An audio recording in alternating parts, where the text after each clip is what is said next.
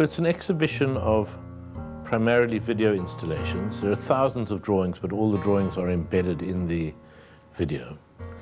It's a quite carefully chosen, quite tight group of projects that revolve around the nature of performance and installation.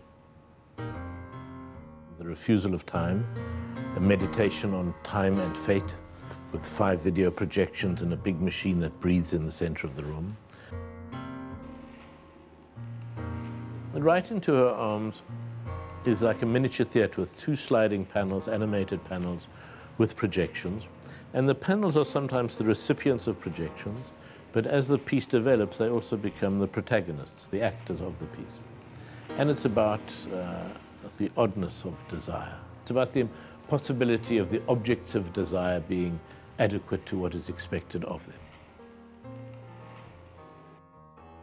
And then across in the last of the long rooms, a project, 7 fragments for Georges Méliès and Journey to the Moon, which is a re-looking at very early cinema, at an artist in the studio with a camera, playing with a camera, as Georges Méliès did when he really invented cinema in the 1890s, and looking at those techniques now.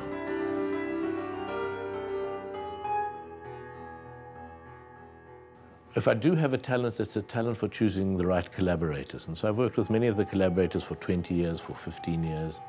Every year there are 1 or 2 new people who come into the edges of the team and we work on different projects. And this, in a way, this whole exhibition, in a way, is a celebration of collaboration. Every project in the exhibition here is essentially collaborative.